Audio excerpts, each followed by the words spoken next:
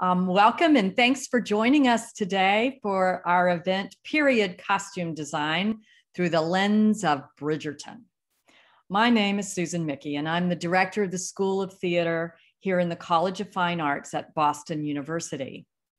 I'm a professional costume designer and an educator, and I'm looking forward to sharing this hour with you all and welcoming you into our costume world. Today's webinar is sponsored by the Boston University Alumni Association and the College of Fine Arts and the School of Theater. We have just a few housekeeping notes before we get started for everyone. We'd like to thank Evan Petro. He's an MFA candidate in costume design. It was Evan who first initiated and organized this panel. So thank you, Evan. We really appreciate that. Today's presentation is being recorded and will soon be available for on-demand viewing on the Alumni Association webpage. So you can look for it there. Our panelists today are very eager to answer your questions, and you may leave them in the Q&A box.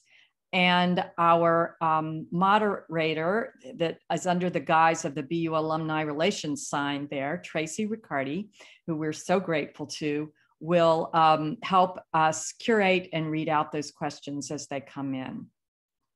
If you do not see a Q&A box, just hover your cursor over your screen, either at the bottom of the screen or the top panel, and it should drop in as Q&A. There'll be you can select the Q&A and type in your question there. We'd like to encourage you to submit questions throughout the presentation because we're hoping this is more of a conversation with each other than just a lecture. Tracy, thank you so much for getting us together and for keeping track of the questions and calling them to our attention. So keep the conversation rolling, I would say. We have four amazing panelists today, and I'm thrilled to introduce them to you. They're four of my absolute favorite people.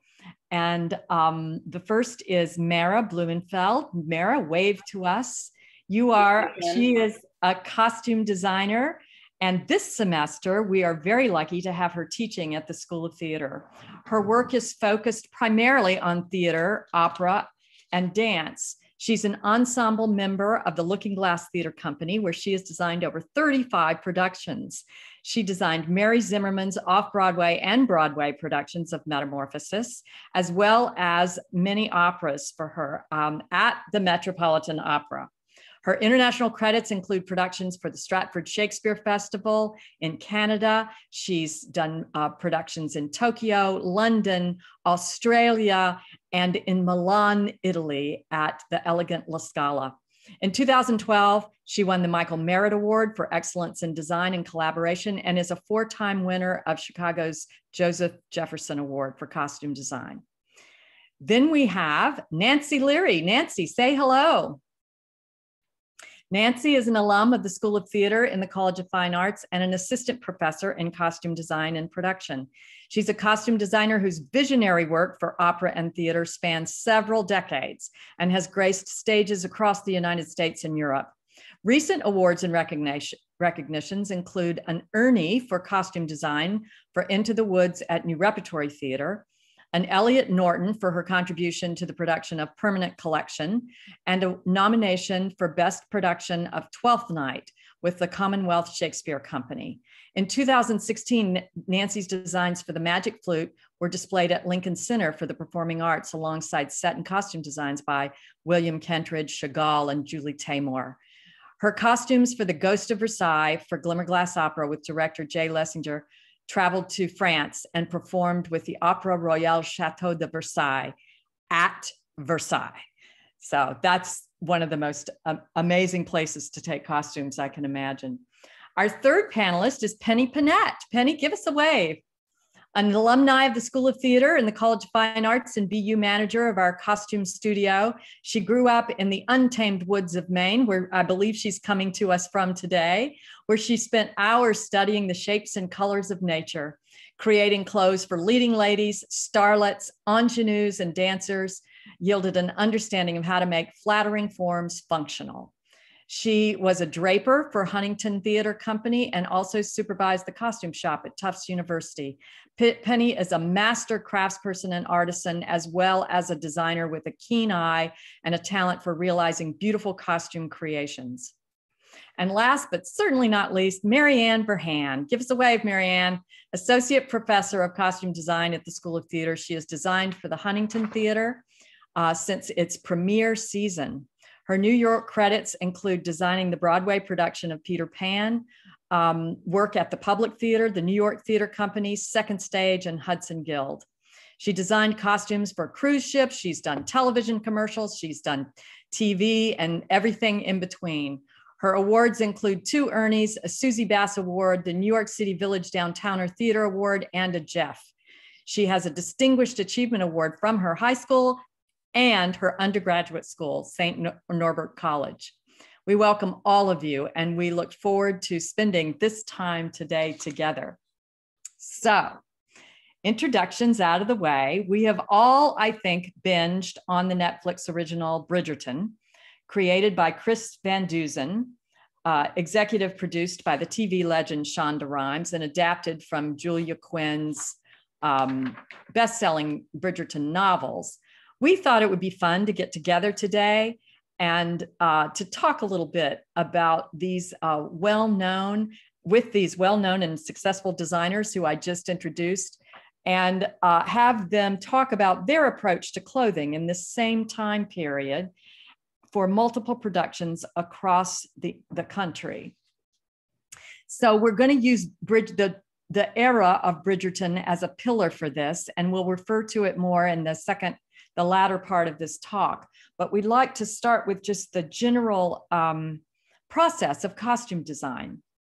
So when starting a production or project, what is the very first step you take in the process? And I'm going to first ask Mara Blumenfeld to tell us about that. Thanks, Susan. Well, the first step usually for me is to read the script. And in the case of if you're doing an adaptation like a Jane Austen, reading the source material and just getting immersed in the world of the writing and of the play.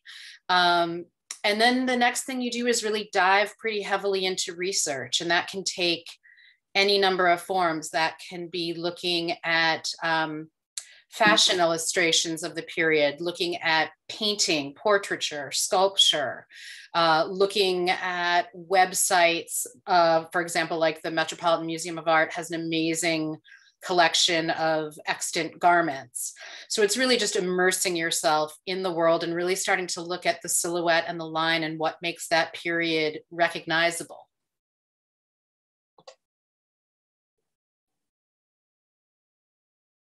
Thank you so much. That's great, Mara. Marianne, why don't you tell us a little bit about your process?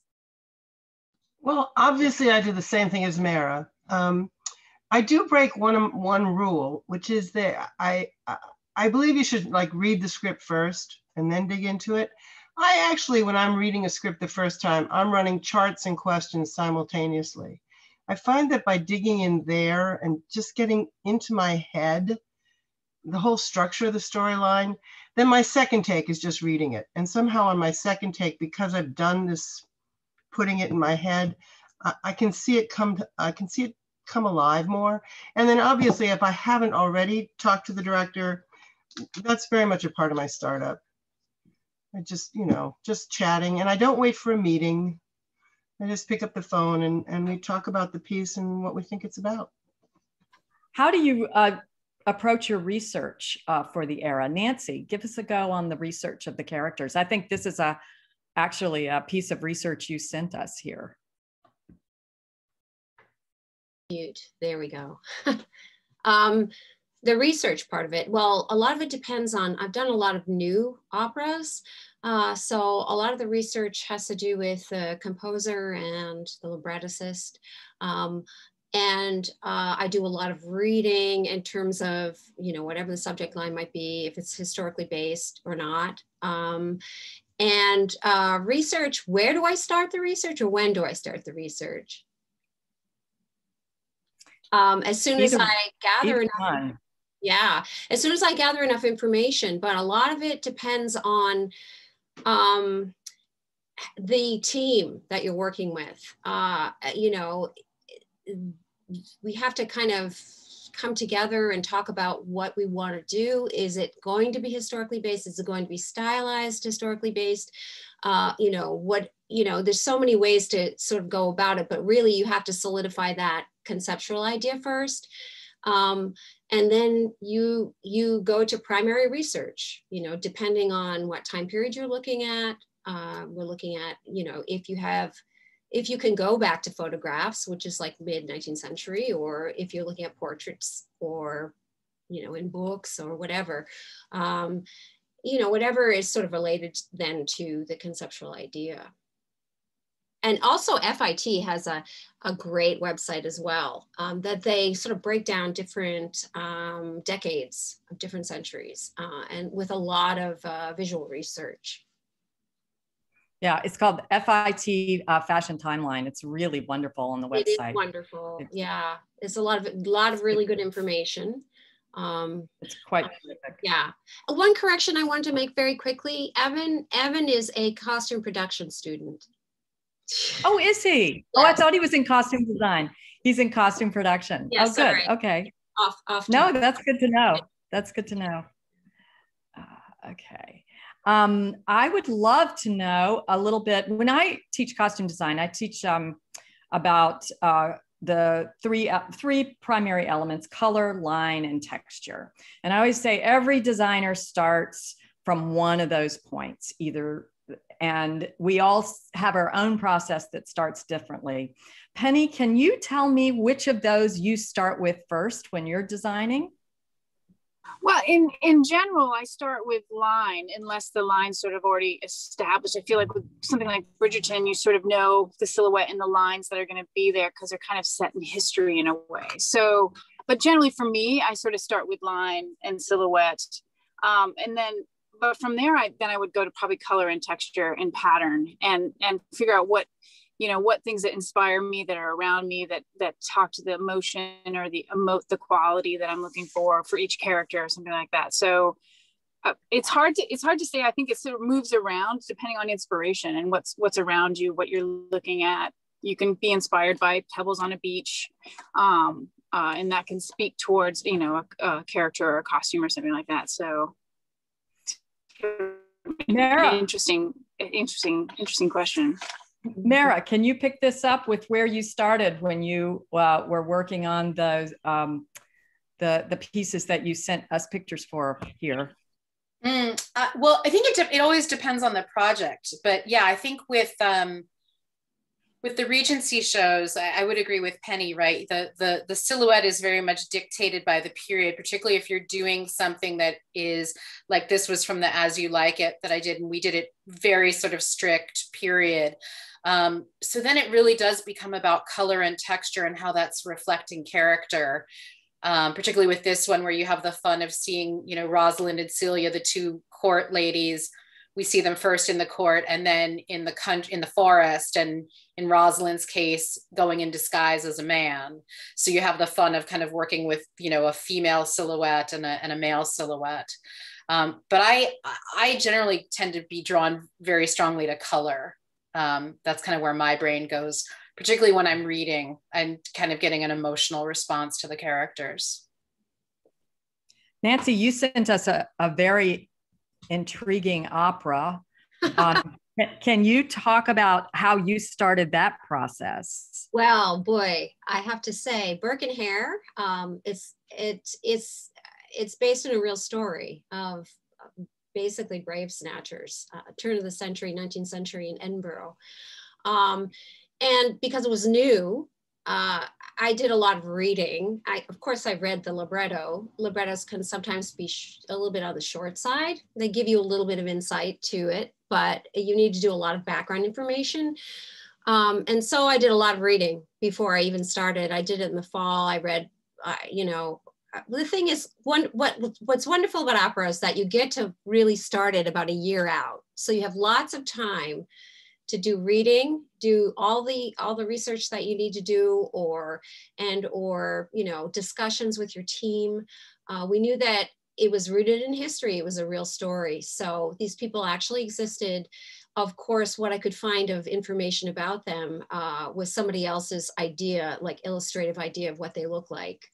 Their books with their, they were in court and they drew them. And so I based as much as I could on those sort of illustrations and what I could read of it. But they were he was the doctor who was teaching at this theater at one of the teaching universities. And he was buying these cadavers from Burke and Hare, who were at first exhuming graves, but then they started murdering people because it was very lucrative. So it was it was really, really interesting, written by Mark Campbell and Julian Grant. Mark has done a plethora of new operas. He just came, I think, just before we did Burke and Hare, he did The Shining. He was doing The Shining with Robert in Colorado. So yeah. That's amazing. Yeah. Can you talk, I don't know if you can see my cursor, but can you talk a little bit about this detail that's along the edge of the lapel and down the front of the tailcoat here? Mm-hmm. It's traditionally it's a piece that's added to the shape of the jacket, and it has a series of button holes for buttoning up. Usually they're decorative, but we see it in this particular time period. We also see sometimes an M notch between the collar and the lapel. Right here. Maybe not. Sometimes it's a little blank. Yeah. But these jackets were never meant to close. They are meant to stay open. So because the waistcoats were made of very usually decorative fabric, and so you could see that beautiful waistcoat. Or a really beautiful wool or something. Yeah, and also it gave them that shape. I mean, they were wearing very narrow pants, very shapely sort of costume. Yes. The pantaloons, at the time, the pantaloon was a very narrow pant. We were just talking about how these pants are cut, actually, and how we do them in the costume world and how they were done in the period. And Penny, maybe you might want to speak to that just a little bit. Yeah. Oh yeah. So, I work primarily as a draper pattern maker. And so oftentimes I have to do a heavy amount they do research on images and I have to do research on pattern making. So I understand how things were sort of put together in the time. So I'm trying to follow along. Obviously everything was hand sewn then, but we're not hand sewing it today. But part of the patterning, the pants tend to be very droopy in the back side area. So they're not as attractive to a modern eye. So we have to make adjustments, for what would be more aesthetically, it depends on the designer. Some designers want to go period, like, no questions asked, exactly how it was. And some people try to do a little more aesthetic, turn on it. So yes, so the pants patterns are slightly different. I think for movability, for being able to ride a horse. Yes, I think you're right. I'd love to talk a little bit about the first sketching phase. Marianne, you're such an excellent artist. Could you talk a little bit about how you start sketching? I think I have these are some of Mara's sketches, I think. This is one of Nancy's. And here we are with Marianne. I'm going to get my mute off. So I would lead with saying that this particular production of Emma, I was hired very late on. Thank you, Susan Mickey. It was initially Susan's, and we had it, and it was a bit of a do-si-do. I'd forgotten about that. Yeah, well, I have not, because I had to crank. So I had to move very, very quickly to get ideas down on page. And what was significant about this script is really nobody left the stage long enough for there to be a significant change. So I had to quickly think through, like this one, an example is, things to do to one dress to make you think it's not the same dress. I mean, everybody knows it's the same dress, but it's just trying to bring some transformation and change that fits go with what's going on in the scene. And I did all of these, I did a full set of sketches in like 2 days because I just had to get ideas out. By the way, Mara, I just want to fess up. I do believe I used some of your costumes at Chicago. I think there were some of those men were dancing out. Sorry, I stole them directly from your show. It's always good when we get to recycle. Oh yeah. I recycled a lot because it was a scramble. And interestingly enough, the director led with, I didn't send the initial roughs. Her first direction was she wanted no detail at all, none, and all the same fabric, and very, very, very bright colors. None of which ended up being achievable in the circumstances where we're in, because the beauty of Bridgerton is the men in Bridgerton, and the ability to put all that color in there. So all of these I moved really fast. And then I rendered them, once I got the director off of bright colors into pastels, because I really didn't know how to support it without building the entire show. I got us into pastels.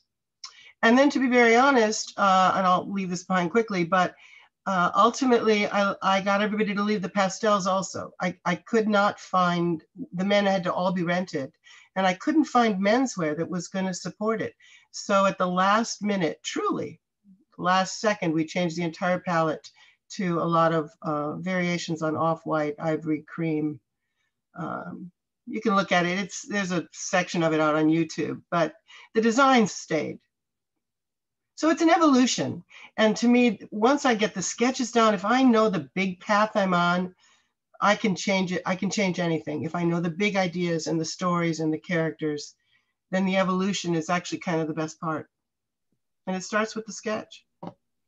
So we actually, sorry to jump in here, we actually have some fantastic questions coming in from the audience. Let's hear them. The first one is from Morgan. Morgan asks about historically based versus stylized based design, and if you could elaborate more on the difference. Who wants to take that? Sure. Mara, I'll jump in, and just in terms of talking about Bridgerton, because Bridgerton's a great example of a stylized approach, right? So when we're talking about traditional or more, authentic is always such a tricky word in theater, because we're like Penney was saying, we're always making adjustments. But like when you look at this image from Bridgerton that Susan has up, you know, the silhouettes by and large are very true to the period, but the fabric choices that Ellen Moroshnik, is that how you say her name? Yeah. The costume designer is making are very stylized. These are not textiles on the women's gowns that we would typically be seeing in the Regency period, but she's doing it to great effect because those really bright acidic colors and bold florals are telling us a lot about the Featherington family, right? Versus all of the kind of icy, cool pastels that we see the Bridgerton family wearing. So it's about how much liberty you're taking with historical accuracy to create an emotional or visual context for the world. And what, you know, I look at these really brilliant suit tailcoats on the men, which would not have been these colors. And I think, you know, this is a completely different world that she's creating. I would add the mom in the yellow. Yes. I think it's also the performer, dealing with the performer, their body type, what they're comfortable in. The sleeve on this dress is not terribly Regency, but it's very elegant and stark on her and lifts her silhouette out from the others. And I think it's great character storytelling, in addition to the fact that how are these guys getting into these pants? I mean, hello. Well, there's probably the back or something, you know, a closure on the back. But I was also going to bring up the mother, because the mother consistently has a different silhouette, even though there's a long dress. Yes. But if you look at what she's wearing in different scenes, it's very, very sort of form-fitting under the bust, which in that time period it usually falls straight from under the bust area. So hers are very curved in and show It shows. Yeah, she's very curved in right here. Yeah, and nipped in right under there. Yeah. It's almost like the 1960s. It looks very 60s. Yeah. I thought the same thing when I saw some of the other patterns that they were using. The color kind of combination and the patterns made me think 60s for sure. And, you know, but modern. So in terms of the fabric choices, we have kind of a related question from Joyce, who was curious about your opinion on the trade-offs between authenticity of fabric choices, like using natural fibers versus durability, maintenance, and any budget requirements. Well, using authentic, I mean, if you were to use authentic fabrics or fabrics that were what they would have used then, I mean, they were using cottons and silks. But what she's done here is to try to distinguish between the two families. And if you look at the other family photo, we might not have one, they're very much of the time period in pastels and very light colors. This is a little earlier silhouette. But for instance, yeah, I mean, this is beautiful. She probably would have had a sleeve in the time period, but it still have the silhouette of the time period. It got sleeked up. I love how it got sleeked up, Nancy. It did, yeah. So I don't know if I answered your question or not. I mean, she really did try to use the fabrics that would distinguish, that would personify the characters and the families visually, so that we, you know, totally understood when we see them side by side what type of families they are. I think also just from like a practical standpoint, and Susan, you were talking about this, there's also a big difference between what you're doing fabric selection wise for, say, TV or film than what you would be doing for on stage for opera or theater. Or Susan, you were talking about doing a production, a Pride and Prejudice, that was done outdoors. Yes. And so there's a million practical considerations, particularly with theater where you're doing 7 or 8 performances a week. Yes. And the clothing has to take a different level of wear and tear than it does even on a film shoot. I mean, I remember reading on, I can't remember the designer's name for Downton Abbey, but they were buying, you know, 1920s vintage dresses and chopping them apart to use the beading and all of the motifs. And you have the budget to do that, but also you can work with things that are more fragile because they don't have to have the same lifespan that a garment made for a theater or opera production or dance would do. So yeah.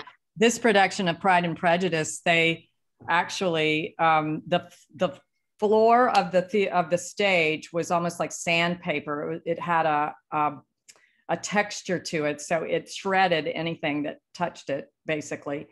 And this was outdoors, so they had to be able to get drenched and dry out and withstand. Luckily, the director, Tyne Raffaelli, really wanted them to look muddy and used and worn and very real. But it was so you can see the hem is fairly mud stained on the petticoat intentionally, but it was quite a challenge to put people in things and to have them dance with wild abandon and fall to the ground and do all of that kind of thing in this particular period. It's really, it was really difficult. So you can't use the very light, frothy fabrics that you see in Bridgerton all the time because of the things that they're going to have to go through. Where I'd love to know a little bit, is there another question we need to answer before I move forward? There are, you know, a couple other questions, but I think we can filter them in as we keep going. I was just wondering, since we're on the topic of fabric, if you all could tell us, where do you all find these very yummy fabrics and trims that we see in this era? They're quite delish. Who wants to go? Penny. It's funny. I worked at a fabric store in Boston for several years, and there used to be 10 fabric stores in Boston, Massachusetts, and now there's 0. And so that's actually a really interesting question, because now fabric stores are sort of moving more online. And I think all of us would agree that going into a fabric store and touching fabrics and seeing them, and so much easier than that online search. Right now we go to New York, and you also can do vintage markets. Some people use vintage markets to go through that. I don't know, Nancy, Marianne, Mara, what are your thoughts on those? I go to New York. We go to New York, and you can get everything that you need. Yeah. There's so many different types of stores that, and selling multiples. If you, whatever you want is there. And I agree that it's really important to go in and look at the fabrics and feel the fabrics, and sometimes it can inspire the design. So if you're kind of floundering on something and you go and I'll just go into the fabric stores and see what I can find. And it could be inspiring, for a particular design, whatever you might be doing. I find that happens as well, because you get in there and you see all these gorgeous, just beautiful. And I think what people might not realize is that many designers don't actually shop their own fabrics. They have shoppers and assistants who go to the store and shop for them and bring the swatches back to show, and then the designer chooses them. And that, especially on a big project like this, that would like Bridgerton, most likely that would happen. And I think the people in this room are some of the few people who probably still love and do a lot of their own shopping. Marianne? Well, I would add that I'm working on a production of Christmas Carol right now that's from scratch, all build. And because of COVID, I was not able to go to New York, which I'm so used to doing what I call a scout before I buy anything. I just want to walk around and, as Nancy said, let the fabrics talk to me. So it's interesting, I'm torturing my swatchers way more than normal. But what's also true is I'm having it, it's what's important about knowing what fabrics do is the more knowledgeable you are, then the online is a more useful tool. But if you don't know your fabrics, the online can be very confusing. But right now I'm having it, I had it swatched at Osgood's in, where is that? Springfield. Yeah, thank you, in Springfield. I have it being swatched in Atlanta. What I love about Atlanta is, and on many projects I've hired someone to swatch Atlanta for me. A lot of their upholstery houses are very open, and you can access their, and it's hard to get into those upholstery houses in other cities. In addition to New York, in addition to online. And I even have somebody looking for stuff for me just a little bit in Chicago. So you just want to see everything you possibly can before you pick, so you know you've done your best. Mara, do you stay in Chicago to shop, or do you go afar? I usually go to New York. I mean, Chicago, like Boston, the number of stores has really diminished over years. And honestly, even New York, is going through its own shift. I mean, it's still, New York and LA are still the best places in the US to shop. It was interesting working at the Met, even because for opera, they're often looking at not just buying for the initial set of costumes, but they're looking ahead, knowing that they're going to have to build replacements. And like the Met will use a lot of vendors over in Europe that they have huge swatch books like Fukatex, which is in Germany. What's the big one in London? Whaley's. Yeah. So it just depends on the project. But if I can come to New York and swatch, I love doing it. I'm also very lucky that one of my best friends is also a costume designer. We were roommates in college, and she works in primarily film and TV. But when I can't come to New York, she'll swatch for me.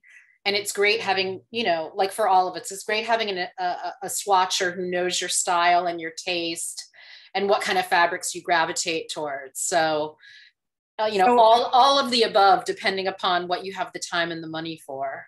A swatcher, for anybody who I'm sure most people might know, but is someone who goes to the store for you and gathers snippets of all the fabrics they possibly can to bring back to you. And each swatch tells you how much it is and where it comes from, and any pertinent information about it. Marianne.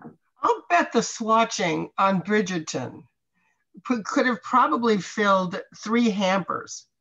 Yeah. I mean, can you imagine? I will admit that for one costume build, I'll bet I look at 20, 30 samples for just that one, and if there's more than one fabric in it, which there usually is, it's even more. So can you imagine the stack that went on with this thing? I used to have an alum of our program when I was at the University of Texas who worked in a costume house in New York. And when they finished a show and packed up the swatches from it, they would send it to us because we had absolutely zero fabric stores in Austin, Texas. And it was such a wonderful gift to for our students to have those swatches from a show that were left over. So Tracy, I'm going to send it to you for another question.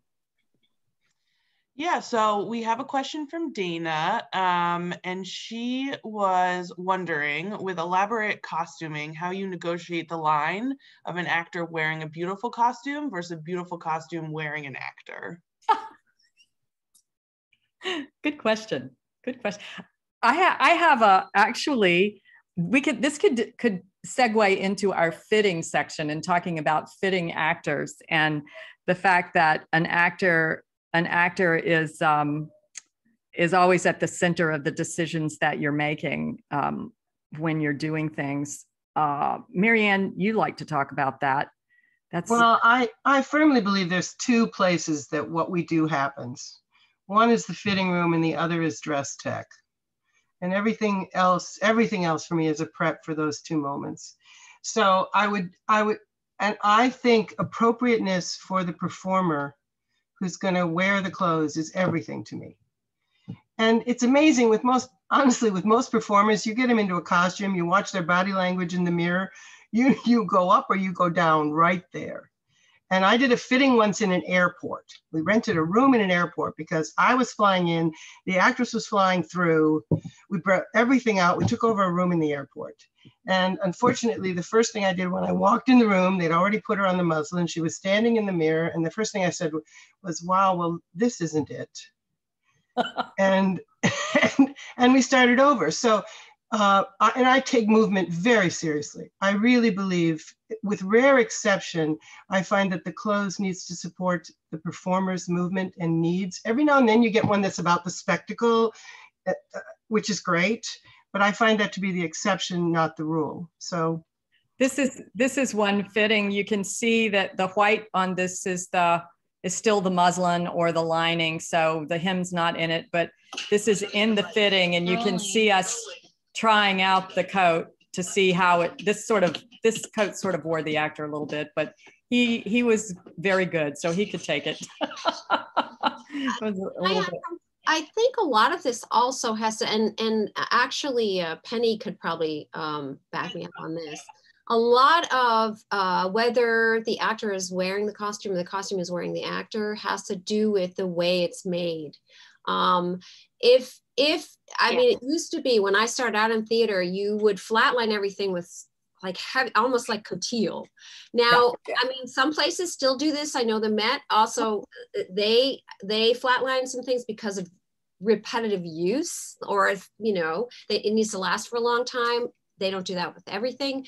But in order for, I think, an actress or a singer or a dancer to wear something that, to wear the costume and not have it overwhelm them has a lot to do with the types of materials and the way we look at it in the fitting and what they have to do. So it's a combination of things. What do you say, Penney? Yeah, it's, we've sort of been practicing, especially in the BU community, whenever we walk into the fitting, we're sort of walking into talking with the actor about what their needs are and what what they think their character is going to portray. And we have to take that into huge consideration and comfortability. And,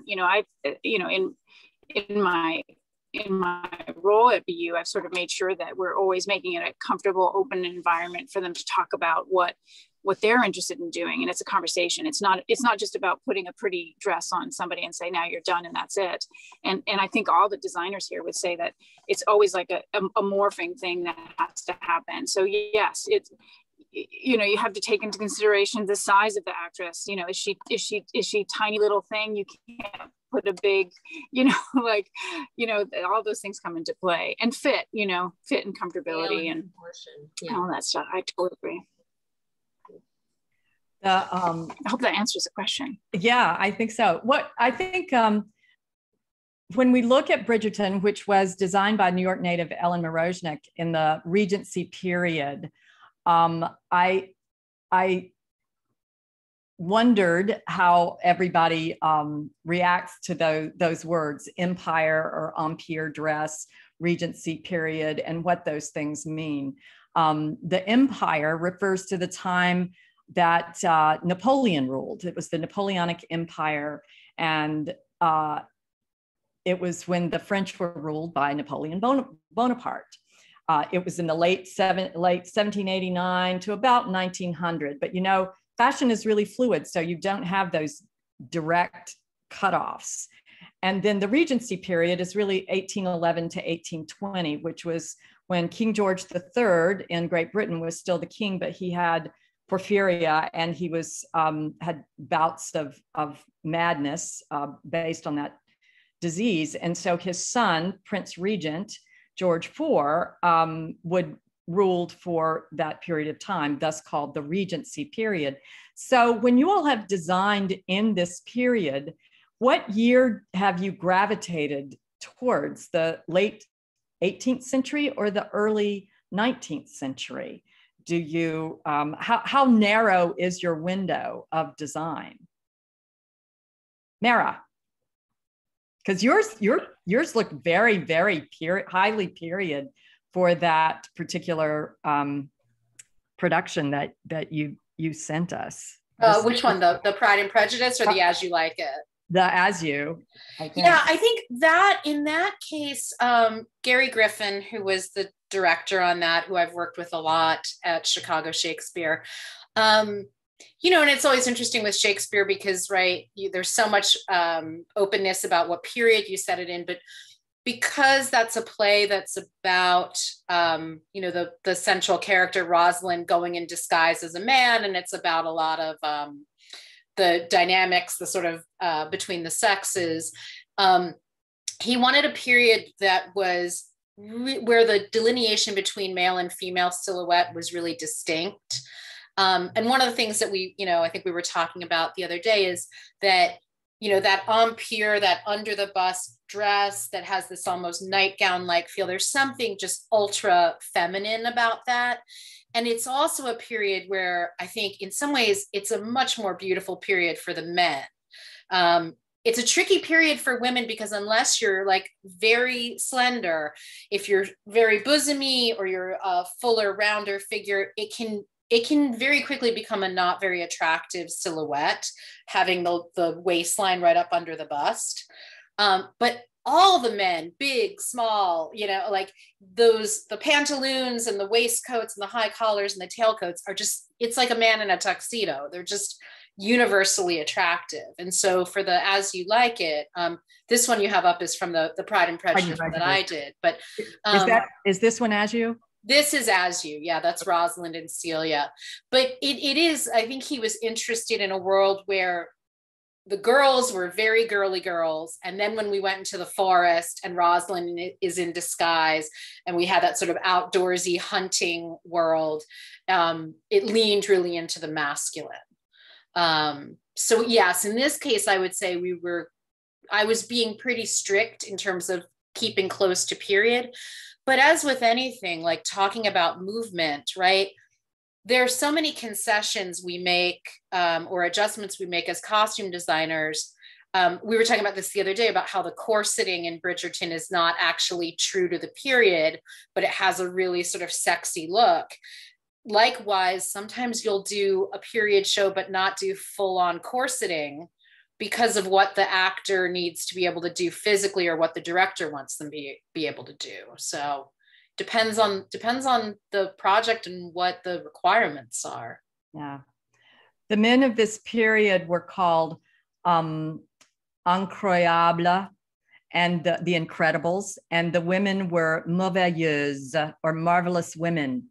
And those were the fashionable aristocratic subculture in Paris at the time during the Directoire period and into Regency. Can you talk about how you've approached the men's clothing for this, Penney?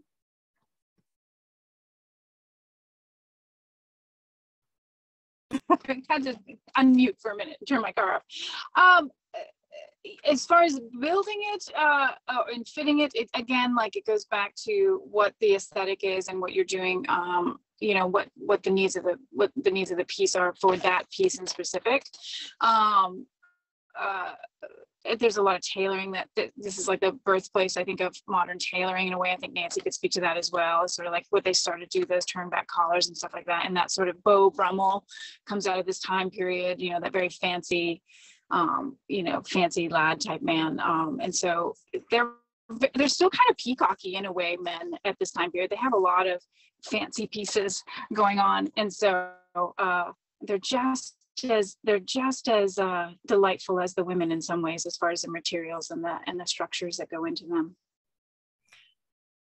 Can Marianne, you talk about what are some of the main hurdles when it does come to deciding which silhouette to use and people wearing these clothes? I tend to, well, first of all, I would love to do 1800.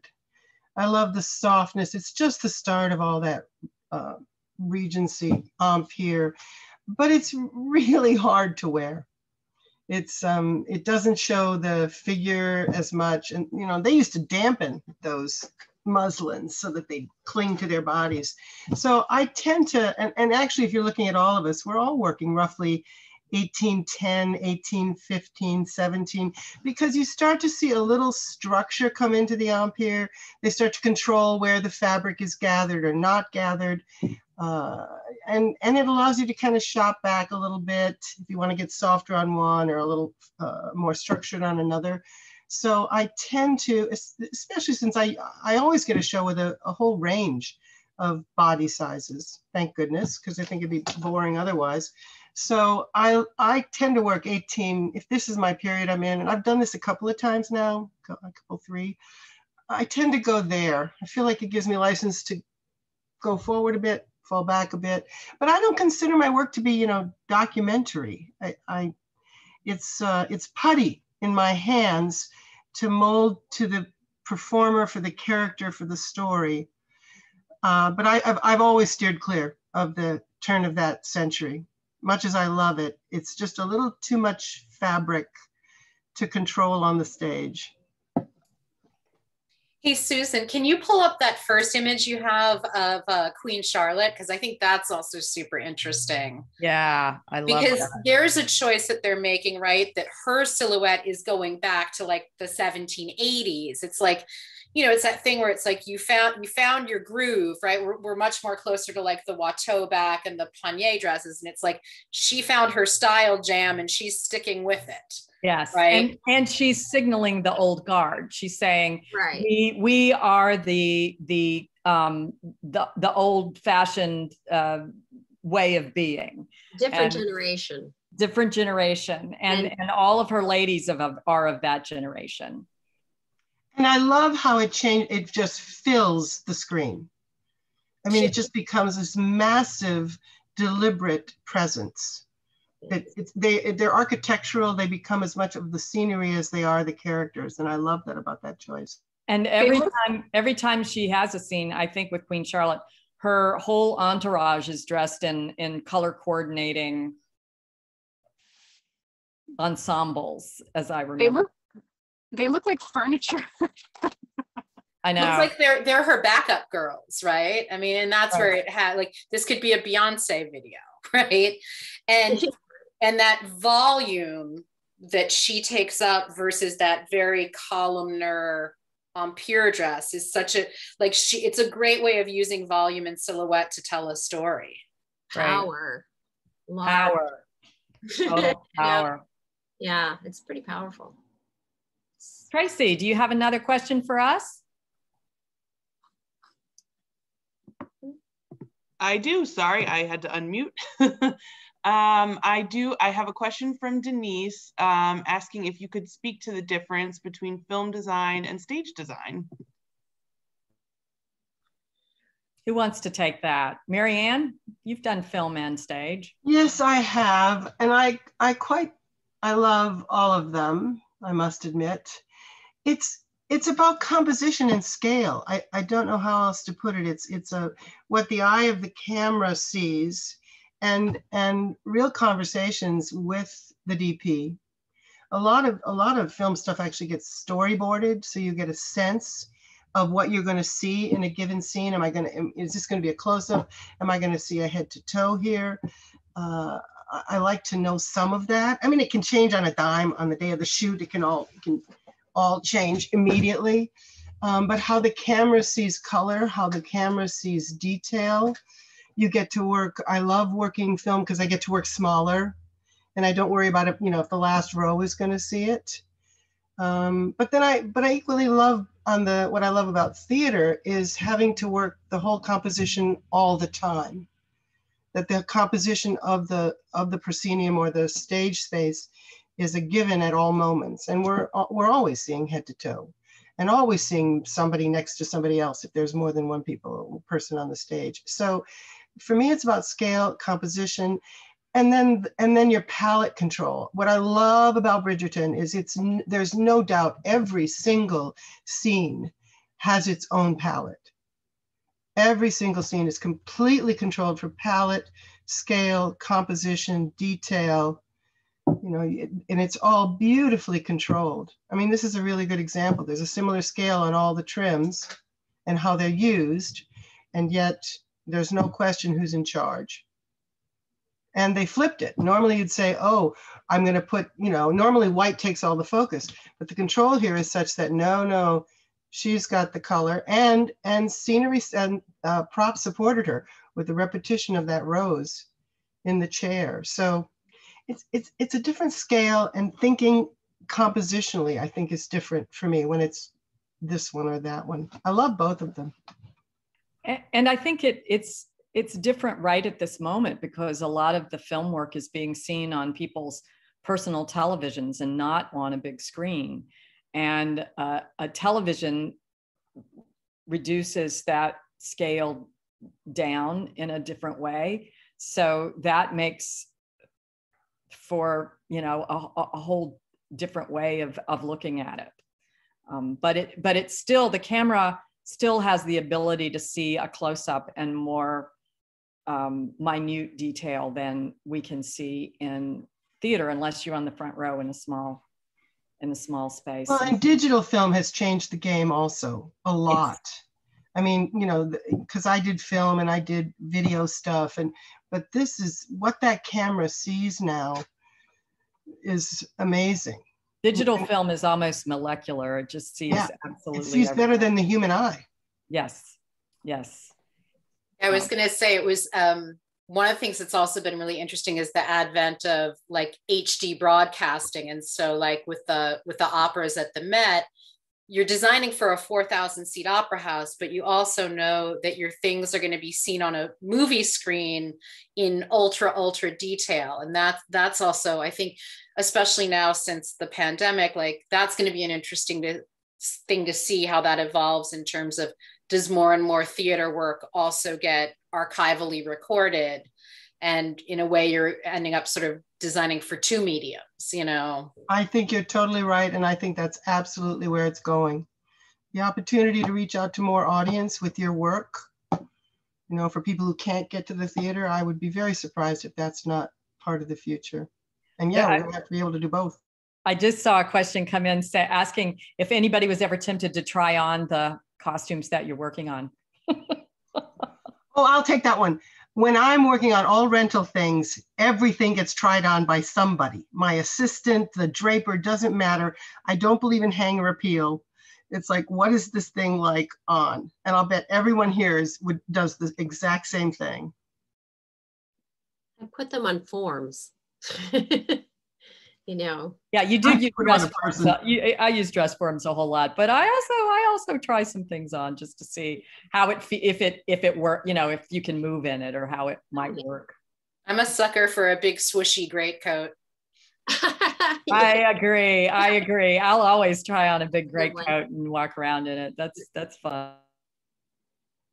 One last question I have, because everything that we see and take in through our eyes and brain influences our design. I always say your creativity is a a muscle, and it has to be, or it's something that has to be fed, and you feed it by the things you look at and the things you experience. So as we have all experienced Bridgerton, how will seeing this design, as they all do, affect your next design in this period? Let's start with Nancy. Well, it kind of gives you, I don't know, what I love about it is how bold it is, and it allows you to, it just gives you, I don't know what I'm trying to say, is it gives you the liberty to kind of do that sort of thing, not to be bold, and not to feel like you always have to stick to historically accurate. I mean, she does ground it in the period, but she goes beyond that. And it's nice that, you know, and it's so effective that it shows people it can be done, that you can do it, that it's okay, you know. That's what I would say. Yeah. Penny. Yeah, I was going to say, like, the favorite, which came out earlier, I don't know if everyone remembers that one, but it's a similar thing where they kind of like, you know, I think we got bogged down for a while with always staying within the period. And this sort of shows you, like, we're not trying to, you know, recreate, you know, history. We can take from it and sort of adapt it and make it different and more beautiful, and have our own, you know, how would we do it if we were, you know, doing it, if we were living then, now, all of that stuff. So I completely agree with Nancy. It gives us it sort of shows that there's a liberty there that you can take. Marianne. Well, they have covered it brilliantly. So I would just say, I want more money. Yeah, that's what you said yesterday. You wish you had that budget. I want this budget. Well, if we're going to dream big, but I believe that Nancy and Penny have covered it very clearly. Yeah. And now everybody's been introduced to this. If you realize how many people have seen this, it's like back in the 70s and 80s when the BBC started to do period clothes that was perfect period clothes. You start to, you know, people start to be more informed. You're giving them information. So yeah, show me the money. Mara, what do you say? Oh, I think for me, the thing that's so inspiring about this is the same thing that I found really inspiring about Hamilton. And it's about representation and seeing these period garments, not just on white bodies. And particularly, I think one of the things that's super strong in Bridgerton is the hair, and the way that we're seeing natural hair texture worked into period hairstyles, but it's not about trying to straighten or adapt to a white lens of what is beautiful. And I think it's just really exciting. It makes it more expansive. So I think that's the thing that I find really inspiring about the work on this show. Yes, I agree. Well, this has been an absolutely wonderful discussion. I so appreciate our fantastic speakers and all of the audience members who are here joining us today. As a reminder, if you weren't able to view this webinar in its entirety, it will soon be available on the Boston University Alumni Association website. Tracy, do you have any last words for us? I don't. What a fantastic conversation. Thank you to all of you. Thank everyone again for joining us, and we hope you have a wonderful evening.